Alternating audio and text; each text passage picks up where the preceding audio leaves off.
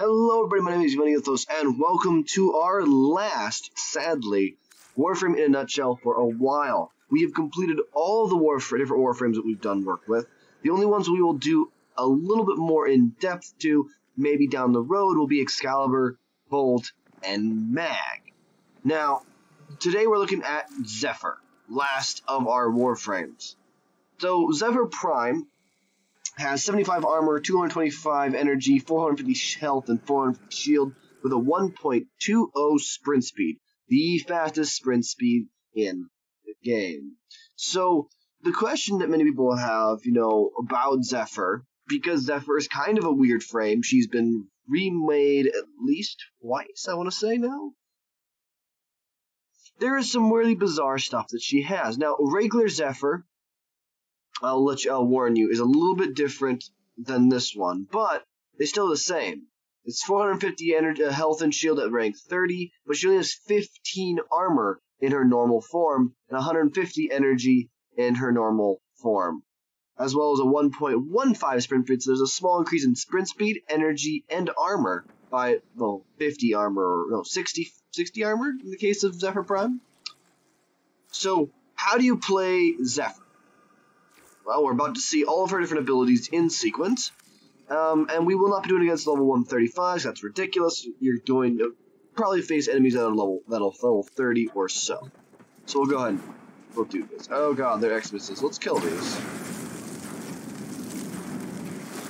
Wait, I need my Tysus for this. Even the Tysus has probably level 30 Xmas units. Jeez.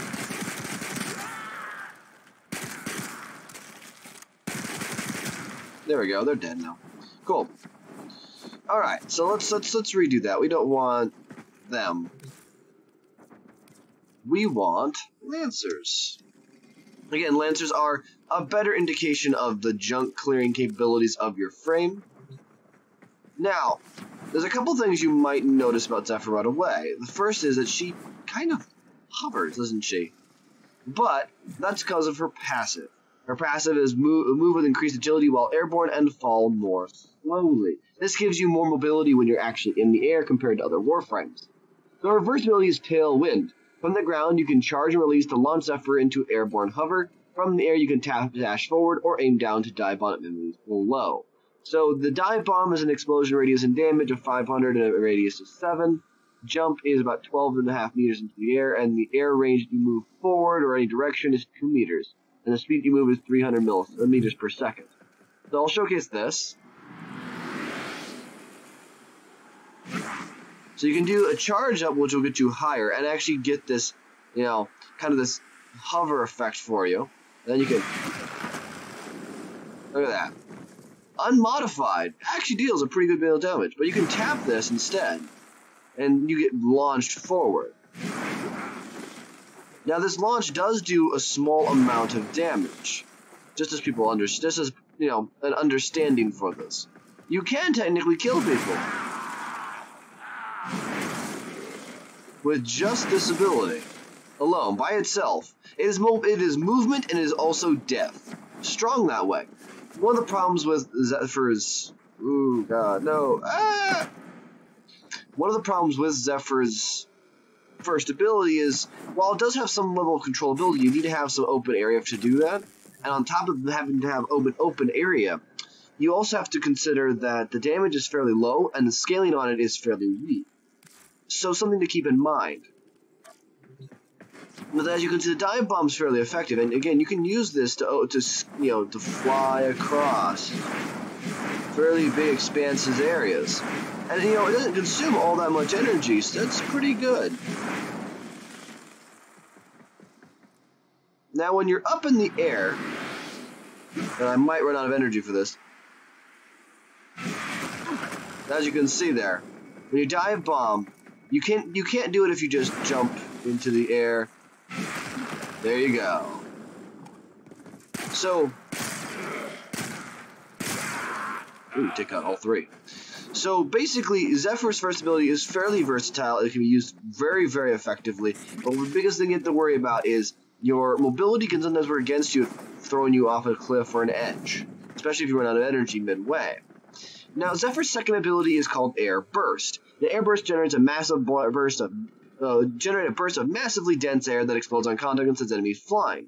You can launch air bursts into tornadoes and make them grow, which we'll get into a bit. Its damage is 500 and its radius is 8 meters. This is, 8 meters is like this, away from people. But, as you can tell, actually 14 meters, let's see if it actually can go farther than 8 meters. I think the 8 meters is the explosion radius. Yeah, I think 8 meters is the explosion radius. And as you can see, it deals fairly consistent, strong damage to a degree, but at the same time, the biggest thing you have to consider... Ooh, that guy's just pinned to a wall. With Air Burst, is it's a skill shot that travels fairly slowly. It's great for if you have using it in corridors. Oh my god, it works fantastic. But once again, just like with Dive Bomb and the damage from her first ability, it scales fairly unwell with power mod strength. So now we get to her third ability, Turbulence. A lot of people run Turbulence. Basically, Turbulence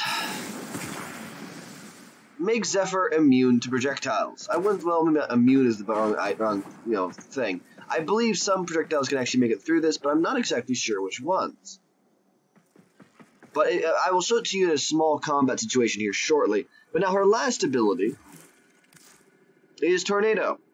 She creates deadly tornadoes that seek out and engulf enemies. Tornadoes deal the elemental damage type they absorb the most. Shoot enemies, engulf the tornadoes, and do additional damage. So these can become basically a bit like Valbon's Vortex. They get pulled in, but they also get moved up and down, which makes them a little bit more reliable for doing headshots or shots of any kind. The other thing is they, unlike the Vortex, do absorb a damage type. So, for example, I will show it here. My Tysis uses magnetic and corrosive. So if I send these guys in there, I can shoot these tornadoes, and it will, oh, well, it doesn't really matter. I can shoot the tornadoes and they will absorb magnetic and corrosive damage, but they'll only do one. So at this point they're doing, I believe they're doing magnetic damage, which is unfortunately my magnetic damage is slightly higher than my corrosive. Let me take a look here on my Tysis. Is the magnetic higher? Magnetic is higher by 100 or so. So it's the highest damage type that they absorb. They don't do dual elements, they don't do anything like that. Just simply the highest damage they absorb. And as you saw, pure damage killed those 6 Lancers. No problem whatsoever. So we have to consider a couple things. Do we bump up? So let's go to level 50. I believe 50 might be Zephyr's limitations in her current kit, to some degree at least. So we'll go ahead and start off with the Dive Bomb. Now the Dive Bomb does sufficiently less damage because these are armored targets. So next we'll do an Air Blast. Again, sufficiently less amount of, sufficiently less amount of damage they're dealt. Turbulence we won't worry about, we will do Tornadoes.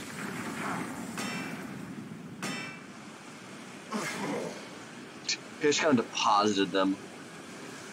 One of the interesting things is those tornadoes do slash and puncture damage. Now, if you notice, if I air blast, the tornadoes just got a heck of a lot bigger. That's because it actually empowers the tornadoes to be more effective. There we go. Alright. So let's move to 60 and see what happens with tornadoes. The Zephyr is fairly strong at max rank. Her lower ranks are not so great, but at max rank she can be quite a powerhouse if she's played correct.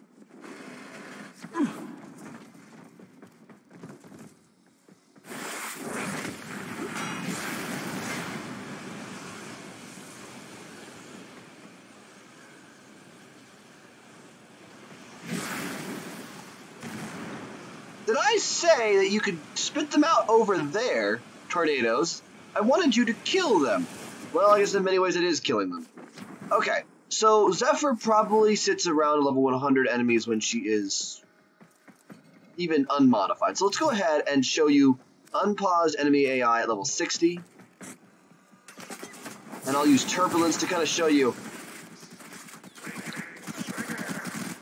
I'm not taking any damage whatsoever.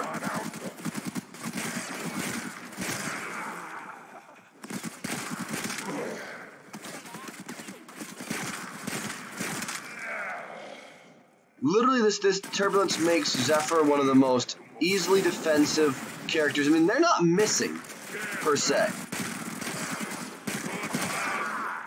And as you noticed, melee will still hurt me. But bullets themselves, oh my god, he goes flying on forever. But as you can see, Zephyr takes no damage from projectiles while her Turbulence is up. I don't know if that has certain limitations. We will go ahead and look right now at Zephyr's abilities and see if there's anything in particular I might have missed. So, let's see here. So basically, the dive bomb actually deals slash damage, which is kind of interesting. If you cast your Tailwind while Zephyr is airborne, it halves the energy cost, which is affected by ability efficiency. So it can actually bring you down to probably nothing. You're doing things right. Let's see here.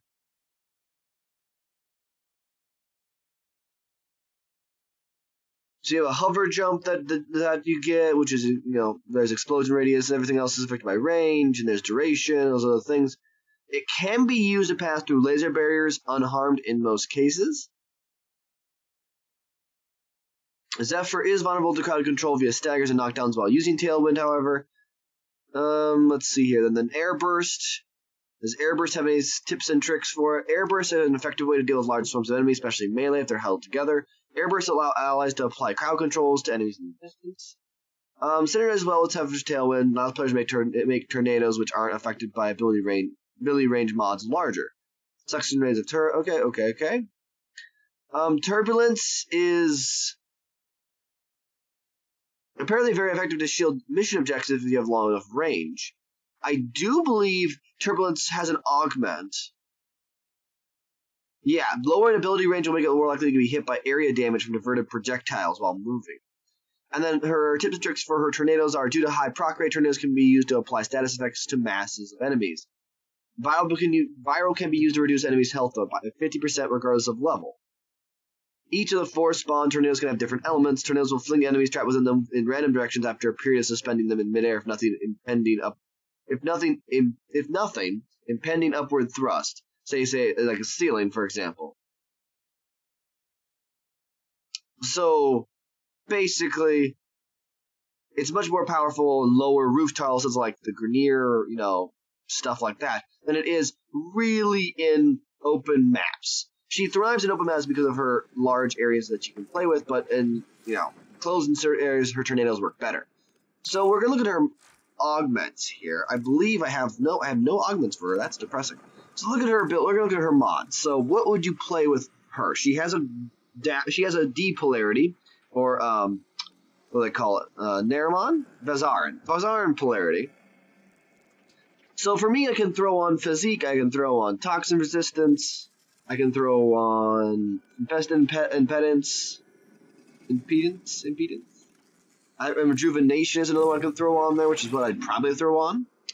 The Matter Eye, again, this is not polarized at all. So this is a Zephyr Prime in her prime. I mean, I would probably run something along the lines of Intensify, Continuity for the basic stuff. Probably run myself for a little bit of Vitality for some extra health. I mean, that extra health is going to be super useful. Going into the Neramon tree, you're probably going to look at, you're probably going to want Flow. You're probably going to want to have Augur Message, Augur Stretch, Augur Reach, Streamline. This will probably be your overall setup if you have these particular mods. By the time you get Zephyr Prime, you should have them. Hands down. Now, I have an extra slot open, which is the Exilus. Some people will open this, and if you do open it, I suggest you get yourself something from what they call the Lua preset missions, so the drifts. And if you can, I would personally myself get Cunning Drift. Alright, so normally we would go ahead and showcase Zephyr's power now that she's modified. But instead, since we already know that she's a pretty high power frame, we're going to go ahead and go back to the orbiter, and we're going to go and look up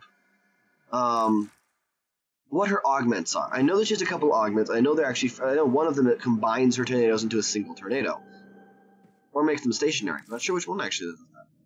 So I believe Arbors of Hexus, and again, I'm usually wrong with this, has her stuff. What can we do to help your journey? Which I am very much so wrong, so we'll go ahead and look at Cephalon Suda. Maybe she has it. I hope these interest you. They will if you have what I want there, Suda. Also no, so Steel Meridian? Anything you need, Tenno. I'll be very sad if I have none of them and many of the ones I own. Ugh, don't.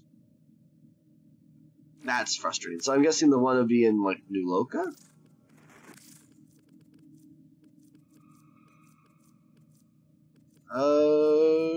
There's Mag. There's Nyx. Oberon, Octavia, Titania, Trinity, Valkyrie, Trinity again. Love Trinity. Zephyr. Okay, so target fixation, which is a augment for her tailwind. Each enemy hit increases tailwind's damage by 50%. Damage resets while on landing. So, you can actually use this to dive. Stronger. Pretty interesting mechanic. The jet stream augment, her movement speed is increased by 40% and projectile speed by 100% for Zephyr and her allies. So this does affect allies with this one. And then she also has funnel clouds, which creates 8 additional tornadoes. All tornadoes are 50% of the original size and won't pick up enemies. So it just allows them to kind of like hit them on the ground and deal damage, which is great if you don't want them going flying around on places. So everybody, that is Zephyr in a nutshell. Again, you acquire Zephyr, her basic form, I want to say, through the clan dojo. So let's go ahead and take a double check that there, because I don't want to give you guys any false impressions. Yep, the Tenno Lab, you can get all of her parts and her blueprints, so look forward to doing that there. If you like this video, please hit the like button. If you want to see more of these, subscribe. Of course, there won't be another one coming out until, well, the next Warframe down, which is later this next year. Or if we decide we're going to dig a little bit deeper into each Warframe, that's all up to people who subscribe. And if you have a comment, leave it in the comment section. I'll get back to it as soon as possible. So until then, everybody, I hope you had a wonderful Thanksgiving, and thank you so much for watching. Bye, everybody.